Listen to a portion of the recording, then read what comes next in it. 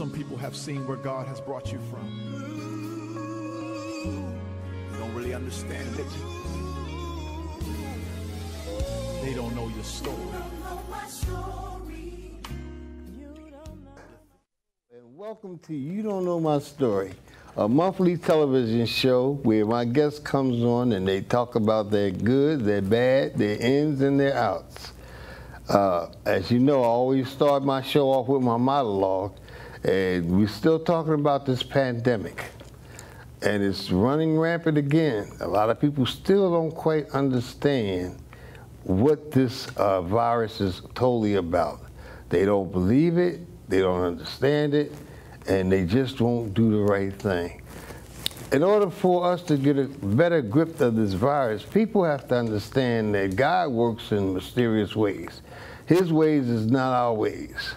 You know, they make a complaint about how fast this vaccination came. There's a reason why. There's a reason why it's being done the way it's being done. People just have to get a better grip. The second virus is really going rampant. I heard on the newscast how it's hitting all 50 states. And what it's doing now is it's affecting the people that are vaccinated. But the thing about it, what they're saying is, it's not affecting us the way it did in the beginning. You know, people that's been vaccinated are not dying from it the way they were in the beginning. So now it's hitting the ones that are not vaccinated. And I'm just saying, I'm just putting it out there. If your doctor said it's okay, get vaccinated. You know, protect your family, your friends, and yourself. We don't know who has what. We don't know who's being honest about this thing, you know, who's telling the truth. But all I'm saying is for your own protection, for you, get vaccinated if you're not vaccinated. Now also, if you notice, well, not notice, but the last couple of days, they've been doing some crazy, crazy things in this world. Now they had this shootout outside the baseball park the other day, you know, and can you imagine 30,000 people in a ballpark, and they hear these gunshots and they start stampeding. People that stampede are the ones that are really going to hurt the people that, you know, are bystanders. So we have to be very, very careful when we hear these gunshots. I mean, hey, look, I understand. If I'm somewhere and I hear gunshots, I'm getting out of there too. But just be careful, you know, who you might run over. You got to remember, there's kids at these ballparks, and these kids might not be able to move fast as the adults. So just be aware of your surroundings, be aware of what's going on, and just be very, very careful. And with that, we'll be right back. We're back. We're back. I have a young lady here today that's on my show to tell her story. Her name is Neldra, and she's a beautiful young lady. So without any further ado, I want her to tell her story in her way. Neldra, welcome. Thank you so much for having me. I appreciate the opportunity to share my experience as well as my testimony, if I can say testimony. Yes, you can say it. Yes. So I am not original Daytonian. I'm from Birmingham, Alabama. Born and raised. I'm a Southern girl, so you know Southern people know how to cook, so I do know how to cook. Don't talk about no food. Yes. I'm a mother of 8 children. 3 of them are biological, 5 of them I've adopted, helped raised. I attended Pennsylvania High School. I have siblings, and I have a twin sister, and I'm so proud of my family and the support they have given me through the years. When coming up through high school, you know, you always have, bullying been around for a long time. It ain't just started, bullying been around a long time. And down south, if you were dark-skinned, you really got picked on. So by me being dark-skinned and being picked on all the time, I always walked down with my head hung down. I never raised it up, never looked up. And I never felt good about myself. I wasn't comfortable in my own skin because I was dark-skinned, because you got picked on. I fought all the time through school because I'm always getting picked on because I was dark. So with that being said, you wrestle with low self-esteem. Yes. You start thinking that you're not pretty enough or ugly enough. And then through life, I started saying, wait a minute, I ain't the ugliest person in the world, and I ain't the prettiest one either. But I'm what God has made me to be. So, but I didn't get comfortable with that until I hit 50. At all that time. So I learned how to start raising up my head. So I ended up coming to Ohio because my twin sister was here, and she became ill, and I came up to help her, so I stayed. And I've been here ever since. So I have a set of identical twins, as well as having a twin sister. Okay. Then I have twin nieces. Okay. So we're a family of twins. So I'm grateful for where I come from. My mother died when I was young, so we was end up being orphans at 10, I believe it is, 10 or 12, that I was raised without a mother. So then going through, staying with my sister, then staying with my auntie, then going into a group home. Back then they didn't call them group home, they called it something else. So then we coming up to now, and up to now, I went on to college, got my college degree. And from that, I decided, what is I'm going to do? What is it? What is my purpose? We're all born for a purpose, so what is my purpose? So I decided that I would go ask my pastor at that time, since we moved in this community, what is it that we can do? And that's when she said, if you think your program, you think you have one, start it. So I did it. I started Helping Hands Community Outreach, where we started off as a food pantry. Then it grew from when the foreclosure pandemic hit, we started working with people on first foreclosure. So that nonprofit stayed around until I became ill. I had a very good supportive staff. And from that, that started me on the quest of my purpose, and that was to extend helping. I want to stop you there for a second, okay? Okay. I always want people to tell their beginnings. Okay. Who was the little girl? Oh. You know, you said you grew up in Alabama. I want to know who that little girl was growing up in Alabama. You know, the different little things, you know, that you went through as far as, you know, your schooling, your okay. playing with, you know, because all this stuff that you're getting ready to get into, we done in your story before we got to the meat of your story. Okay. So let's go back and let's begin with the little Nadja. Okay. Well, this little girl came up out of the airport in the South, because you know the South has red dirt. So you know it's not dark like up here. So we made our own vehicles, because when you coming up in the South during that time, you was poor. That's when the outhouses and stuff, and we couldn't afford dolls, so we used to take the hair out the cornstalk and put it in Coca-Cola bottles and make us dolls to play with. So that's what we did to entertain ourselves, to have dolls. And then we would take and make wagons. You take a 2x4 and you put wheels on it, and then we'll ride down the hill. And by me having a twin, you know, twins, they mostly fight each other all the time. Because number one, you competing against each other. Right. So, so then having all these siblings, and I was always somewhere starting fights. Okay. I was the fightingest child you ever want to lay eyes on. I was always fighting. And then, so my mama always said, if one person hits you, all of you fight. So therefore, if you hit one of us, all of a sudden you just saw me and my twin. Next thing you know, you got all these other siblings coming too. Right. So you had 5 kids beating up one person, and I only had one brother, and he would just stand back to make sure didn't no boys and nothing get involved. Okay. So from there, I attended Ketona Elementary School, and this is during the time when segregation started. Right. That we were being segregated, and we ended up having to go to an all-white school, which was a good experience. They didn't want black people coming to their school. Right. So before you can get off the bus, if they weren't spitting on you, they were throwing eggs on you. But after a while, they ended up settling down, so I graduated from Pinson Valley.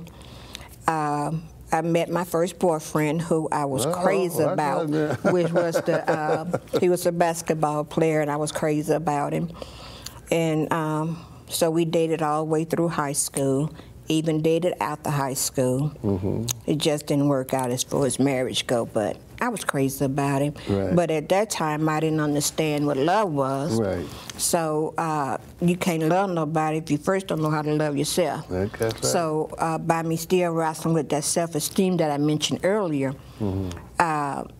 he was good looking. And I wonder, what is this good looking boy really want with this little girl that they call homely looking? So, because I was like 90 pounds, soaking wet, and his mother go, she's nice, but she awfully homely looking. So that didn't help my self-esteem neither, but here I was, and then at 23, I was pregnant with my first son, and he named him Maricus, which has been a light of my life. He's a very good young man. I'm thankful for him, and I'm thankful for those experiences. We would play, never hopscotch, because I couldn't play hopscotch. Jump rope. You know, some little girls like to turn flips. I never turned a flip a day in my life. I wouldn't do it because I was scared I was going to break my arm. Right. I said, here I am skinny. One thing I don't want to be deformed. So I ain't turning no flip because I ain't breaking my arm. So, but that was basically my childhood. And then... well, let me ask you. Now, you did say in the beginning that your mother had passed early. Now, did you get an opportunity to, be able to spend time with your mom? And, what kind of relationship did you have with your mother? And your father, if you had one, I had a father. I was crazy about my father. I love my father very much. My mother was very stern. And as a child, I just thought she was abusive. We got whooped with anything she got her hands on, whether it was a extension cord, a broom, whatever. Oh, I remember that. Whatever she got her hands on, that's what she beat you with. Right. So I was always somewhere getting whooped because I had too much mouth. Okay. And she would say, come here, you always, and she would always smack me in my mouth. So here I am, dark-skinned, had to go to school with swollen lips. Not only with swollen lips, but with bruises. Right. And back then, they didn't call children's service or anybody when you beat the crap out of your kids. Right. That was just the norm back then. So that didn't help me none either, because I'm at school trying to keep my hands over my mouth because she hit me in the mouth. Right. I can recall one day I was standing outside on the bus stop playing with an orange. And I'm just throwing the orange up, just waiting for the bus. She called me, and as I crossed the street to go see what she want, she whipped me right outside in front of everybody and told me, black gal, food ain't to be played with, it's to eat. And to this very day, I still, when I put an orange in my hand, I still throw it up in the air. And I often think, I said, if she was alive, she would go, you still playing with food? Because that was something that I did. Right. And she'll go, and I was upset that she divorced my father. Yeah. And I wanted to go with him, but she wouldn't allow me to. And she whipped me because I said, why are you divorcing my dad? And I'm going, why you whip a child because she asked you a question, why you why you leaving my dad? So I couldn't understand Olivia for nothing in the world. And for years, I did not like my mother. I'm just now getting to the place where I will allow somebody to talk to me about her. Because before, I wouldn't let you say anything to me about her. I didn't want to know nothing about her. Even though she was dead and gone, I hated her. Yeah. And I'm going, hate is such a strong word, but I really disliked her. Right. Because I couldn't understand her method. Right. But now that I'm older and I didn't raise kids, I can understand.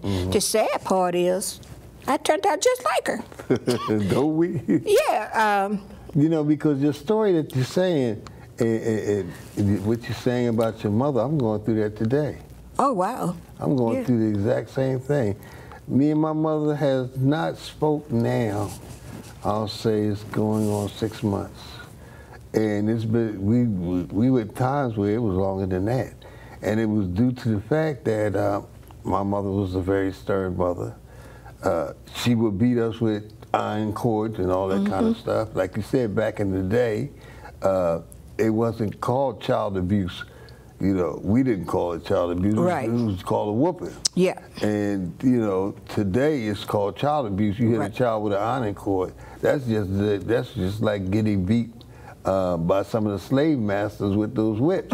They didn't use iron cords, but that's the same thing. Same thing, yes. And so I understand exactly what you're saying, because I had to come to grips with using the terminology of hate. You know, hating my mother. You know, I don't hate my mother. I love my mother. But the thing about it is we just don't get along. Yeah. See, I was my mother's birthday baby. Okay. I was born October the 1st. Her birthday is October the 2nd. Okay. We just alike. But she always tried to say I was more like my father than I was like her. I look more like him than her. Okay. But everybody to this day would tell you that we look exactly alike. My mother had me when she was 15. Wow. You know, so she had me at a very young age. You know, and my other siblings, I have a brother. Well, he's passed now. He got shot and killed about 35, 40 years ago. Okay. I have a sister that thinks she's everybody's mother. Yes. Then my mother remarried. I have 2 sisters and a brother by her second marriage. Her husband was more like a father, really, to me than my father. My father was a professional fighter, so he traveled a lot. Plus, he was a womanizer. Okay. You know, he loved women.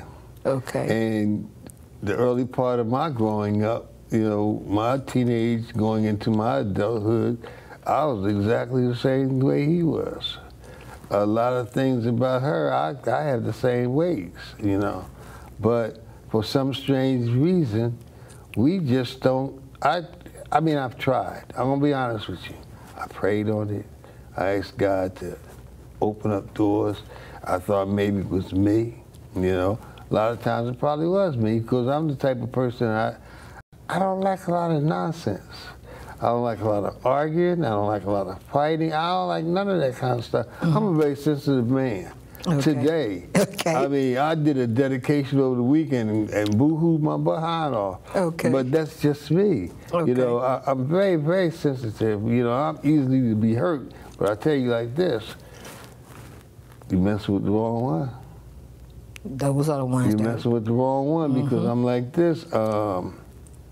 I will do anything for you that I can.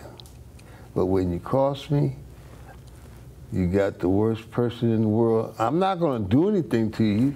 All I got to do is look at you.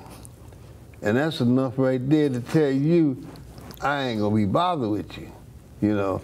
But I'm just so glad that you brought that story up about what you said about your mom. Yeah. Because I know exactly what you went through. Because, like I said, mine is still living, and I wish we had a better relation. Yes. You know, I am the oldest in my family, you know, and I wish it could be a lot better than what it is. But it is what it is, and I'm gonna love. You know, I love him from a distance. Yes. You know, that's the best that I could do. Your relationship with your father, did you have any kind of relationship? Yes. Yes, I was his little black gal. That's what they call me, black gal. I was his little black gal. When they got divorced, he moved here to Ohio. Okay. So I didn't get a chance to see him again until after I moved here. That's when I got a chance to try to spend some time with him then, but he was married to somebody that didn't want his kids coming around. So that's another story by itself. But I tried to live the best way I can to try to handle my childhood. And then when I was looking at the bruises and stuff from all the beatings, because I would run away. Let's talk about that part. Okay. I hated whippings. I couldn't stand it. So I would run away. So, and sleep in the woods all night. Didn't care. So this one time she wanted to whip me. She took off all my clothes. So I ran away butt naked. And it was getting cold. So we live not too far from an old Indian reservation. So I covered myself up in leaves to sleep there all night. And I stayed gone for 2 days like that. And finally I had to go back home because I had nowhere else to go. Plus I didn't have no clothes on. So, and on my way back home, the neighbor had washed her clothes, because back then, you know, you didn't have washers and dryers. Right. So you had that little old washing machine where you ran the clothes through. So I saw she had hung her sheets out on line, so I grabbed the sheet off the line and wrapped myself up in. And finally I went on home. I still got a beating, but I hated my childhood. I despised it. I hated every part of it. I hated it so much so when I started having children, my children don't even know me. And that's a shame to say, because I never talked about my childhood, where I came from, how I dealt with anything, because I wanted to close all that part of me up. And I remember one time sitting, and I just hated myself so bad. And I said, God, I don't understand why I was raised up in that type of environment, but we were. And my siblings, they got over it quicker than I did, but I didn't. I walked around with that hatred feeling in her for the longest. And I remember that when she died, in the front yard we had a dogwood tree. And me and my sister got around the dogwood tree and started singing the old Wicked Witch is Dead. And I'm going, when I look back on those years, and I'm going, forgive me for my thoughts. Right. I'm going, but how does a child feel that way about their mother? But I did.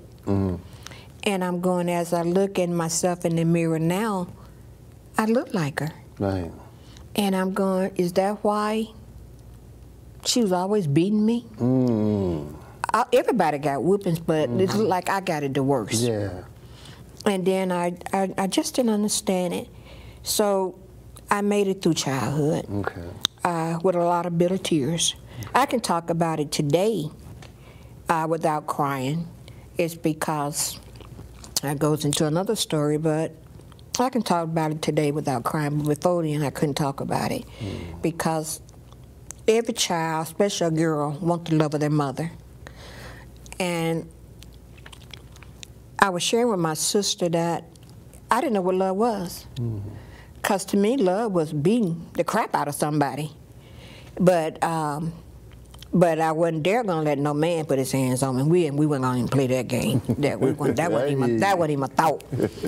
But because I was beat as a child, and ain't no way I'm gonna get in an abusive relationship with anybody. Right. Even though that I wrestled with that inner part of me that felt like that I was born to suffer. I couldn't understand. I really couldn't understand. I'm gonna just put it away. I couldn't understand. But then going through high school, I did get a chance to go to the prom. Me and my, like I told you about the basketball player who I was crazy with, we broke up. So he asked his other twin at school to go with him, who was yellow. So I decided, okay, you're gonna go get a yellow girl to go take you to the prom. So I'm gonna go find me a yellow man, a yellow boy, to go take me to the prom. So I shows up at the prom with this yellow, good-looking man on my. He looking at me, and I'm looking at him. So the girl that he brought got upset because he couldn't stop looking at me, and I couldn't stop looking at him. Well, the guy that I brought with me didn't care, because he was just knowing he was just escorting me. Right. He said, you know what, I didn't get a chance to go to my high school prom, so I'd be glad to take you. Right. So the only thing that he can say about him was, He got on brown shoes with a blue suit. Because when he showed up, I looked down at his feet and going, where are your black shoes? He said, I loaned them out and they didn't bring them back in time, so forgive me. And I'm going, but that's the only criticism that you can think of. So at the end of the prom, I ditched him, he ditched her, and we all went to a party together. All right. I'm going, we had a crazy relationship. Wow. That was a crazy relationship, but. That's fantastic. Well, what we're going to do is we're going to take a quick little pause for the cause. Okay. So you can get yourself together, and we're going to go into the second phase of your life. Okay. Just before we go to the ending of your story. So we're going to take a quick pause, and we'll be right back. Thank you. Oh, we're back. So we're going to get into the second half of Ms. Glaspar's story.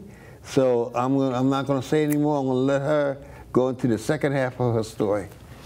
Well, thank you so much again. The second half of my story is that at 25, I believe it was, that I got married. I married an older gentleman. He was 25 years older than I was. I wanted somebody that I thought that was more stable than I was, that can help rise me up out of poverty. I didn't marry for love. I was marrying for convenience sake. That's before I talk about that marriage. Just talk about me getting pregnant with my twins. Okay. He was a very good-looking man, but he was yet shy and very bashful. So I was a fighter, and I didn't have a problem speaking my mind or speaking my piece. But we broke up, and he married a woman right across the street from me, where I can look in her door and she can look in mine. And here I was with a big old belly. So can you imagine somebody marrying on you while you pregnant?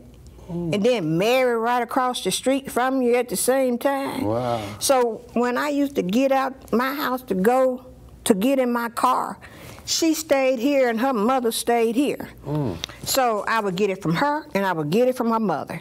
I was all kind of little black ugly so-and-sos. And I'm going, I ain't do nothing to y'all. She got the man, so why she bothering me? But anyway, so that was that process.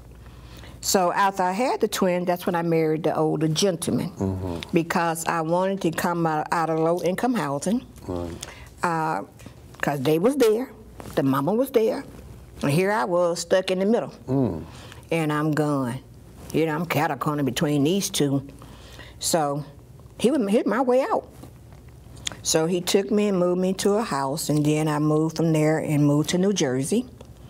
Me and my babies, all three of them, moved to New Jersey. There I got an opportunity to meet Sissy Houston. I attended church with her. Got a chance to get to know her, so that was a good experience. My husband became a pastor of this prestigious church, so I had to learn how to become a first lady. So that was an interesting experience. Eventually, I got homesick and I wanted my twin, so I came back to Ohio. I left him because he would drink on Saturdays and go preach on Sunday mornings. And I was sitting writing sermons. And then he'll get up there and he'll cry because he can sing. And he'll cry. Then when he'll go, Mama, how I do? I said, you didn't want to ask me how you did. You played with the devil all night on Saturday, want to get up on Sunday morning and preach to somebody, then get the nerves up there and cry. I said, man, go sit down somewhere. So I left him and came back and I divorced. So here I was trying to figure out which direction I wanted to go in my life now, because here I am now, married, divorced, 3 babies to take care of. Not only did I come back with 3 babies, I came back with an extra baby because I took in this other little baby. His mama was dealing drugs and thought she had that type of lifestyle she wanted to live. So I went to court. Now, let's talk about this court experience. We in court, and she calling me all kind of ugly black bees and all this kind. There go the judge sitting there.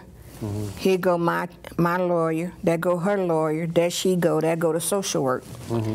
So while she's sitting up there calling me all kind of black so-and-sos, I said, I ain't gonna be no more your black so-and-so. So when she said, what you gonna do about it, B? I forgot that I was sitting in front of the judge. I reached across the lawyers and pulled her to me. Wow. And got to fighting in the court. Right. So I'm going, God will deliver you. So from that experience, the judge said, we're gonna halt it.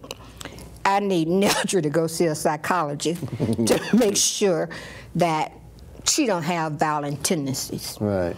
So when you go see the psychology, they put all these little pictures up from you, these little picture marks. And I said, you can keep showing me all them pictures you want. I'm not gonna say anything bad about them.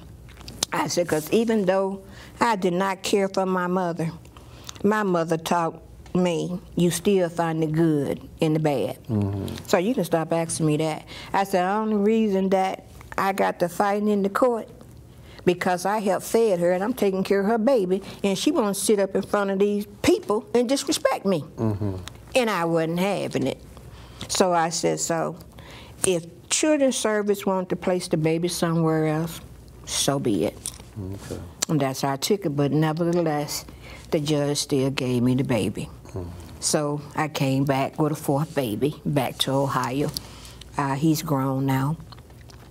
So then let's talk about moving forward. I went on back to college. I went to college with my children. We would all sit around at the dinner table after we ate dinner, because my kids didn't know what McDonald's was. They didn't know what that was. If they got a chance to go to McDonald's, that was a treat, because I cook home-cooked meals every day, because they were so skinny. So when they sat down and did homework, I sat down with them, and I did my homework with them. And I graduated from Sinclair with Associate in Liberal Arts and Science.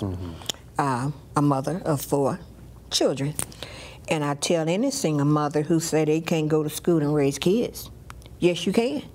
Because I didn't talk about it. I didn't have a car when I had to take them twins and put them in the same little pumpkin seat and get on the bus and hold the other 2-year-old by the hand to get on the bus. So I managed to do that because I had to do what I needed to do in order to survive. So let's move up to today. It's where I ended up going to Church of the Good Shepherd, and I would sit in the back part of the church and just observe it. Because a friend of mine named Frenchie said, come go to church with me. And I said, we ain't gonna go to one of them church where they beat the drums and talking that old funny language. He said, yeah, I don't know about going to one of them churches. So I sat out in the car because he said, I'm gonna go to prayer. So I sat out in the car, so it took him too long. So I went up to go to the door to ask him, what's taking you so long? So I'm sitting in the back and I'm just observing. So I liked it, so I went back. So one day I was no longer sitting on the back part of the pew, I was in front of the front part of the pew. Next thing you know, I was one of them tongue-talking, funny language talking people too. And I said, well, you know, wow, that was an interesting experience, and I wouldn't take nothing for that journey and nothing for her being my pastor, because she said, let me teach you that whatever you think, you don't have to speak it. You said, you remind me so much of my daughter, because wherever she says, she feel like she got to speak it, and that's you. So you don't have to speak everything that comes to mind. So she. Well, what I'm going to do, and I don't mean to interrupt you. That's fine. I have the young lady that's going to perform for us later. She's an evangelist. Okay. And her show is called Real Talk with Tina Mobley. And I believe what you're talking about now, you would suit her show perfectly. Thank you. My show is more secondary. Okay. Okay. So I try not to get too far into the religious aspect. I got you. I mean, I'm a minister myself. I got you. I don't try to carry on into my show. But what we're going to do is. Hi, I'm Katie Carey, and I'm the Director of Education and Outreach for Clothes at Work, located at the Job Center. Our mission for over 20 years has been to clothe, educate, and empower individuals to prepare them for employment success. Clothes at Work is well known in the Dayton region for providing interview and workplace appropriate attire for local job seekers. Savvy shoppers know us for our fabulous boutique, featuring gently used upscale clothing at great prices. The best part about our boutique is that every dollar spent goes directly back into our programs and services. However, one thing you may not know about Clothes at Work is that we have an amazing workforce development education program. The Workplace Institute was launched in February 2017 when area employers expressed difficulty finding job applicants with necessary job readiness behaviors and soft skills to be successful on the job. A team of professionals from our community representing every industry came together with us and combined their experience in workforce development and education to help us create our research-based curriculum. Each workshop is skillfully designed to engage participants in group discussions, peer-to-peer learning, and fun hands-on activities to help build confidence and professional demeanor. Workshop topics include making a positive first impression, proper professional attire, effective communication techniques, on-the-job conflict resolution skills, and how to build professional relationships. Through our education program, we have provided more than 150 workshops to over 1,500 individuals in just 2.5 years, and our numbers continue to grow. It's no surprise that developing a healthy workforce needs to start at an early age for the health of our local economy. Out of this need, our workshops have been invited into high school classrooms all across the Miami Valley. In fact, 75% of our workshop participants are high school students, and we have presented workshops to students from over 33 area high schools. Clothes at Work is excited to present workshops this fall with area college programs including Sinclair College and in partnership with Fifth Third Bank at Central State University. For more information about our Workforce Development Education Program or any of our programs and services, please visit our website at www.closethatwork.org. The young lady. Okay, my name is Neldra Glaspar, and I'm so happy to be here to share my story, my upbringing, and where I am today. And where I am today is that I want to share on your platform, if I may, the importance of why having health insurance is important. Okay. In 2015, I started being sick all the time. I would have the symptoms like I had the flu. And they kept telling me there wasn't nothing wrong with me. And I kept saying, something is wrong with me. And I said, would y'all please do some blood work, because something is wrong with me. And they told me no. So one particular day, December the 21st, I'll never forget it because that's my twin's birthday, I went to the store, and because I was Christmas shopping, and I just felt so tired. And I asked my sister, I said, can you come get JaVale and keep her for me for a while? I really don't feel good. So I went to the doctor, and he told me, well, you're probably coming down with strep. Go to the store and get something to gargle with, and you probably have strep throat. So with that being said, I said, I'm not going to go waste no money on getting nothing for throat. I'm going to go home and do it the old-fashioned way. Well, I went home and I laid down, and that morning when I woke up, I was feeling worse than I was before I went to the doctor. So I called my son and asked him, was he working out in the field today? And he said, yes. I said, I need to go to the emergency room because something is seriously wrong with me. And they said, so I called my sister. She said, Neil, they said nothing is wrong with you. I said, I'm telling you, something is wrong with me. So I said, I'm going to take a shower and I'm going to lay down. So when I got ready to lay down, this small, still voice said, no, don't lay down. So you need to go to the emergency room. So I went on ahead and went to the emergency room. And when I got there, I said, I just don't feel good. Something is wrong with me. So the lady took my blood pressure, and she said it was 70/40. And she came back again and took it. And I said, what seemed to be the problem? She said, oh, you're dying. I'm going, ooh, that was cold. So next thing I know, I got all these doctors in the room. So then the head physician, who's my doctor, was in the emergency room. So I'm going, why are you here? Because you know your main physician don't come to the emergency room. You don't see them. Right. And I'm going, so something serious must be wrong. They said, we get ready to move you up to ICU. I said, why? He said, we don't know what's wrong with you, but something wrong with you. How long your legs been red? I said, my leg can't be red. I'm too dark to be red. So I looked down, and my leg was jet red. So at this time, the young lady that took me, she started calling my children and said, y'all need to get to the hospital. They're rolling your mother to ICU. That's the last thing I remember. So I woke up from a coma. It was January when I woke up from the coma. My birthday had passed. Now we're into January 2016. And they had me on a ventilator. So I couldn't talk because of the ventilator, so I had to write everything down. So the doctor came in and kept asking me, was I a celebrity? And I'm going, he said, are you famous? I'm going, he said, well, who is all these people then? I'm going, I don't know. So he told me they cut off my leg. So I said, why did y'all cut off my leg? I'm not a diabetic. So what's the purpose of y'all cutting off my leg? And they said you had a bacteria called necrotizing fasciitis, which only 1 out of 5 survive it, if you get it. So they told my family that, I'm only going by what they said because I was in a coma, that I only had a 5% chance of living. And then if I lived, I would be in the hospital for a year, and I would be on dialysis for a year. Not only was did I lose my leg, all my organs shut down, so they gave me up for dead. But all my organs came all back up at once by themselves.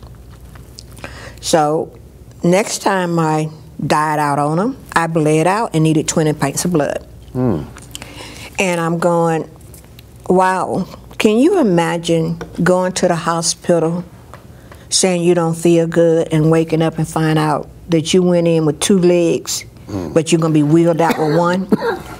So, and because of I shared my childhood and the self-esteem issues that I went through, I had to try to deal with the loss of my leg. But thanks to it's American Care Act, but they also call it the Obamacare, and nowadays some of them call them the Biden Cares. But if I hadn't applied for ACA, I wouldn't have had no insurance. Right. So, and because of that, I had the good care, and my son ended up saying, what can I do to increase her policy to make sure that she had the best insurance so I can have the best care there was. So I did receive the best care there was. So when I came out the coma, then I'm going to go to this, they asked me, did you see any bright lights? I said, I ain't seen no bright lights. I ain't seen nothing. But I said, but God said storms was coming. So I kept going, what I supposed to do with that information? I didn't know what to do with it. Right. So with that being said, Helping Hands Community Outreach ended up taking a hit because I was no longer there to keep it going. Right. Because Helping Hands is a nonprofit, and you know nonprofits rely totally on nothing but grants. So there was, not only that I had my bills at my personal life, but I also had bills on the nonprofit side. So we didn't close the doors. I had a staff member kept it going. So we changed the name. So it's a Rising Community Outreach. It's where they're doing navigator services. So if you need health care insurance and low income, they now have plans now that you can get it for at least $10 a month to get basic care. Please let me stress this on your show. Go ahead. Many people are dying today because they will not go and get checkups. Once you hit past 40, you need to go to the doctor. You can believe in God, you can believe in Jesus, that's fine. But go to the doctor and get checked to make sure that you are healthy. That way that women don't have to lose their breasts, men don't have to keep dying for prostate cancer. I lost people to both. And now with this COVID virus still picking up, you need to have some health care insurance, and you can call one of the navigators at a Rising Community at 937-259-8870, and one of them will be able to talk with you and talk about what plans that are available based on how much income that you have. Whether or not you have no income, there's still a plan for $10 a month. Some people smoke up $10. Some people drink up $10. So some people junk up $10. So get some health care insurance. It's just as important as having life, car, and house. Okay. They're just important. Well, I want to thank you so very much for coming on and telling your story. It's a pleasure. I mean, I really, really enjoyed everything that you were saying, and with your Horizon Community Development, I pray that everything will go well with that. I pray that you stay healthy, keep yourself fit, be aware of your surroundings, and just be careful, because you know we up in the age now. We got to be very careful about who we around. Amen. So, but yes. I just want to say thank you so very much. We're going to take a second. When we come back, we will have the lovely Miss Tina Mobley, who will close out the show. Once again, the Marvin Sapp video. We don't own the rights to the video. We don't own the rights to the song. It was for entertainment purpose only. We wanted to show it just to say thank you for all the things that's been going on in our lives. So with that, we'll be right back. Well, welcome back. Well, now we come to the part of the show that everybody seems to love. My girl Tina Mobley is here, and she is going to end the program with one of her very, very well-performed renditions of, she'll tell you what it is. So take it away, Miss Tina Mobley.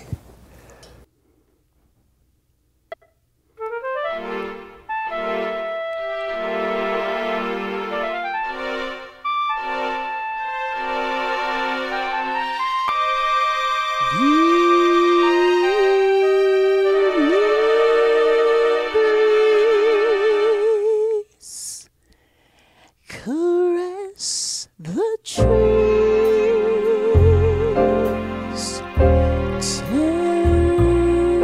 tenderly.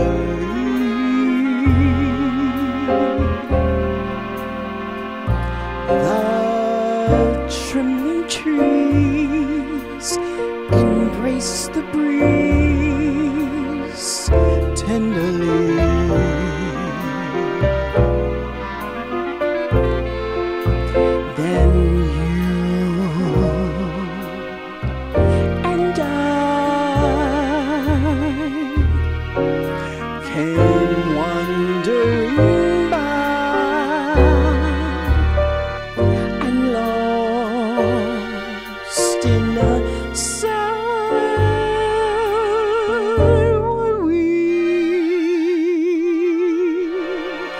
The shore was kissed by sea and mist tenderly.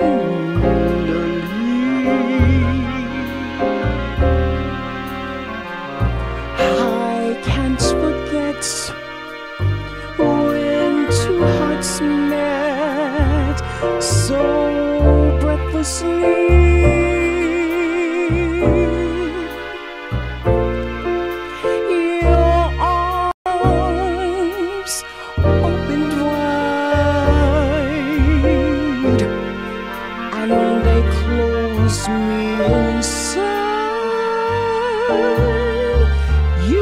Kiss my lips, you took my love tenderly.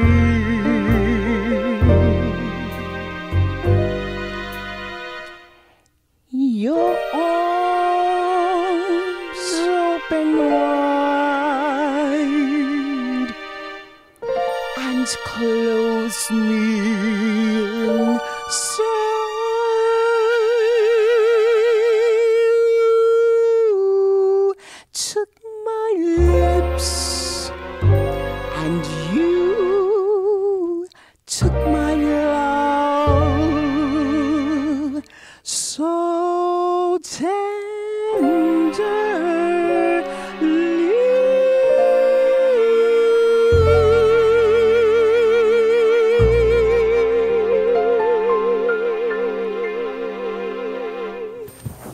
Okay, well, thank you so much, Miss Tina Mobley. Miss Tina Mobley, thank you so very, very much. And you look very nice in this red. Well, thank you. It fits you perfectly. Thank you. God bless you. God bless you. Nadia, come on over. It's Neldra. Neldra, come on over, Neldra. Come right about here. First of all, I want to thank you for coming on and telling your story.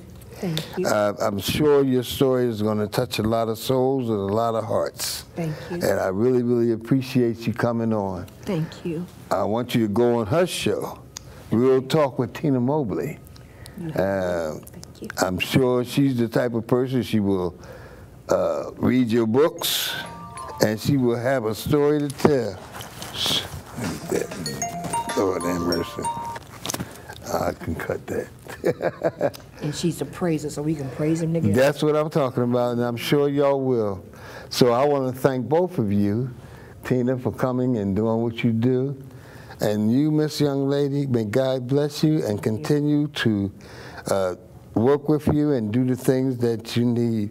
And I hope your program will be a successful program. Thank you. So I want to say thank you and God bless. God bless.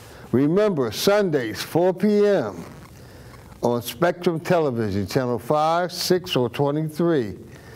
Thursday morning, 10 p.m. on Spectrum Television. You Don't Know My Story. And look out for my podcast, Make a Star Productions. God bless you, and we'll see you next time.